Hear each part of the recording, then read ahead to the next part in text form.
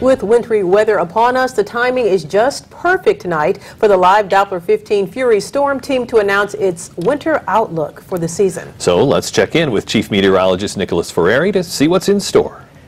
Thanks, Tara and Dirk. Well, we are getting some clear signs regarding our temperature pattern for the winter season, so let's start off with that. Leaving our home here in northeast Indiana and northwest Ohio, zooming out and heading south. I'm talking way south, down to South America. What research shows us is that when South America has a colder than average winter, like they did this year when we were experiencing summer, well, we get a cold winter here in the Midwest. So sign 1 of cold. Sign 2, a weak El Nino that's expected to develop. And when we talk about El Nino, we're talking about the warming of the waters off the western coast of South America. This year, though, the warmth is focused in a little bit of a different location. It's in the central Pacific. This is what we call an El Nino Modoki pattern. When this happens and the warmth is focused here, it affects the global weather pattern in a way that we see more cold spells across our part of the country. So sign 2 of cold.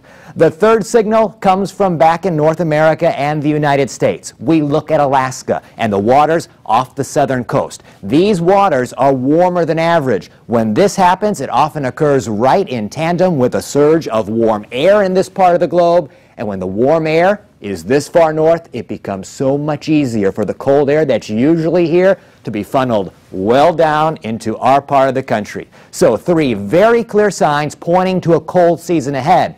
But when it comes to precipitation, the outlook is a little bit more uncertain. And that's because we just don't know how far south these pushes of cold will get. Where the boundary exists between the colder air and the warmer air to the south, that's where we're more likely to see the heavier precipitation events and the heavier snowstorms.